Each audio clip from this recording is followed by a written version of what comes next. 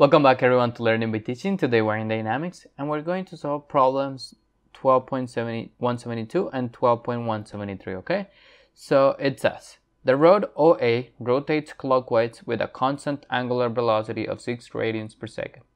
Two pin-connected slider blocks located at B move freely on OA, and the curved rod whose shape is a limacon described by the equation R equals to 200 multiplied by the parenthesis of 2 minus cosine of theta, and this is in millimeters. Determine the speed of the slider blocks at the instant when theta is equal to 150 degrees, okay?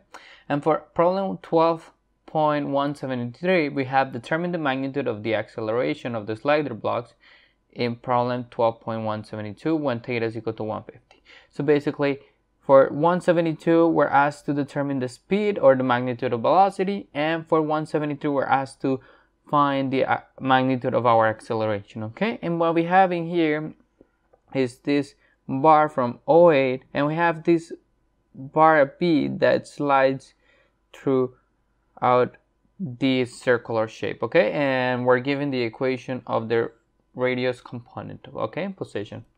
So if we want to find the velocity and acceleration, we're going to utilize the equations that were given in chapter 12, okay, which are these two equations. As we can see, all we need is the values for R, R naught, and R double dot, okay?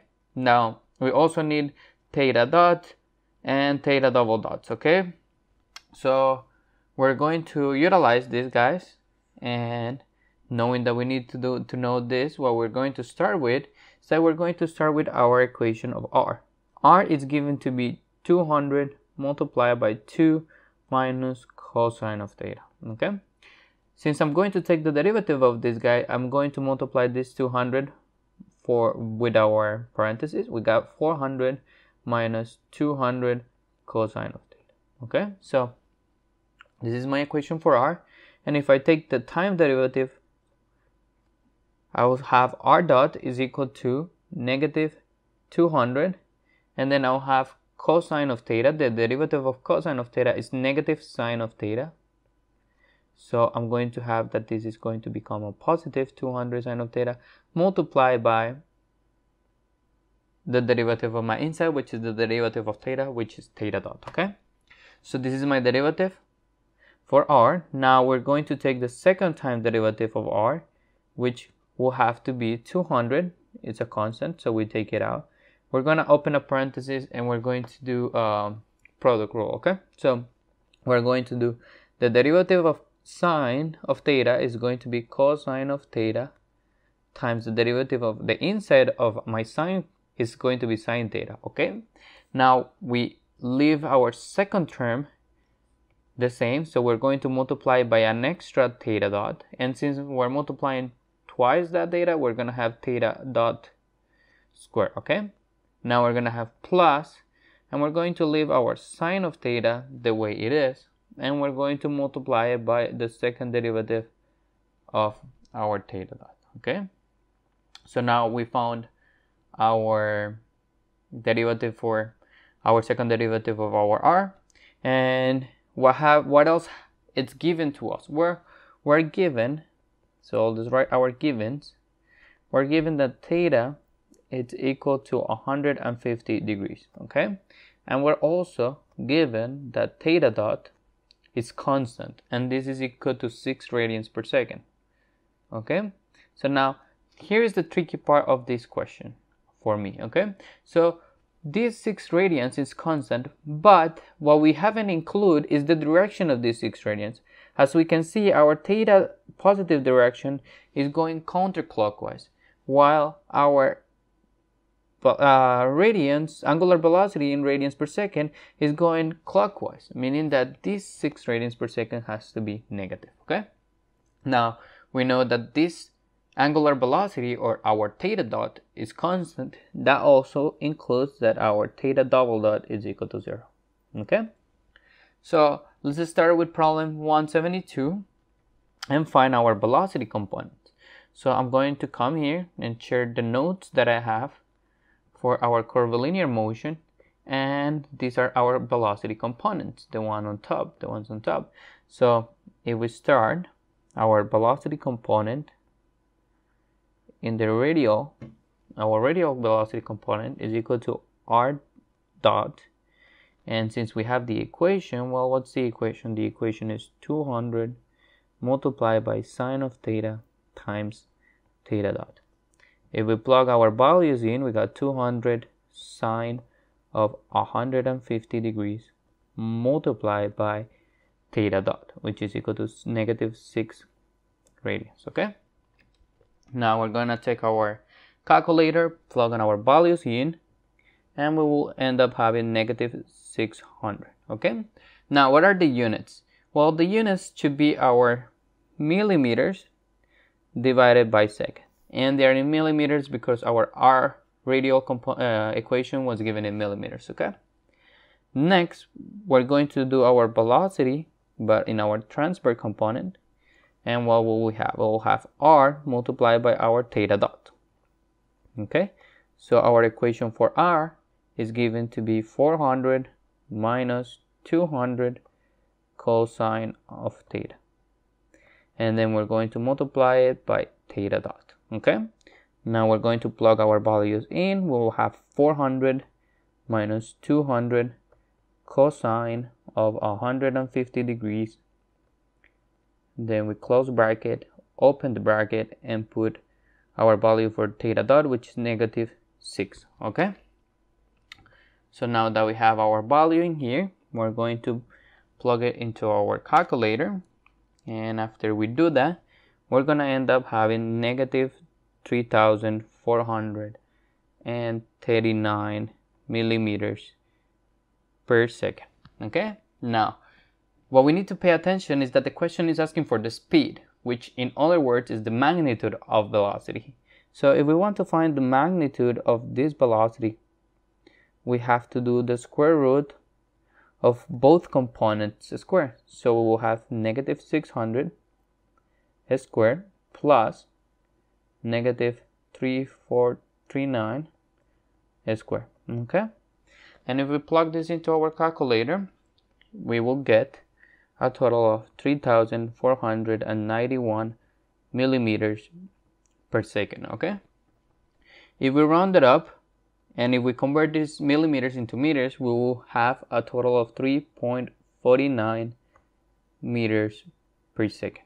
Okay, and this should be our answer for our problem 172. Okay, next for problem 173 is asking for our acceleration. So for our acceleration, we got these two acceleration components. So we're going to have our acceleration in the radial component is equal to r double dot minus r multiplied by theta dot squared. Okay, now what are these equal to? So let's go up here where we have our r double dot, and we will realize that this is equal to, we got 200. So the first one is going to be 200 multiplied by cosine of theta times theta dot square plus sine of theta multiplied by theta double dot. Okay, and we're done with r. Then we're gonna have minus.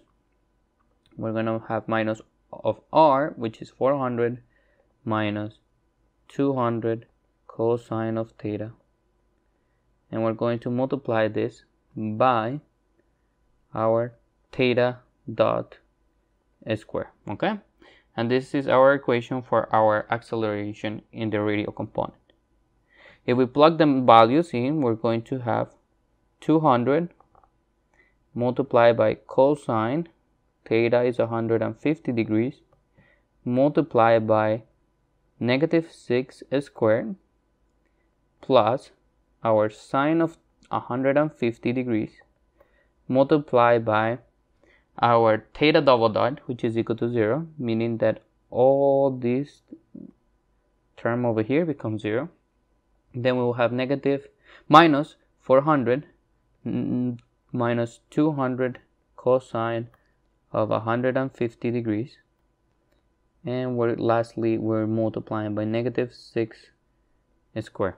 Okay, and if we plug these values in here in our calculator, we will get a total of -26,870 millimeters per second squared, which are units of acceleration. Okay,